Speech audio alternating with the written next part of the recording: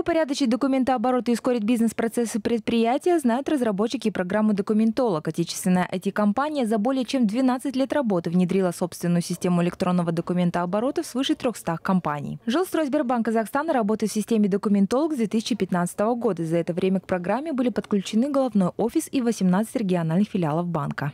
На протяжении уже нескольких лет Жилстройсбербанк ведет активную цифровизацию всех банковских процессов.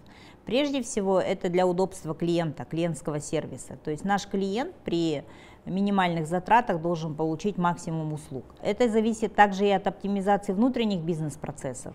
Цифровизация процессов значительно снижает затраты банка на бумагу, печать документов и почтовые расходы, а также сокращает время на принятие управленческих решений. А с недавнего времени в целях оптимизации расходов Жилстройсбербанк перевел весь электронный документооборот в облако.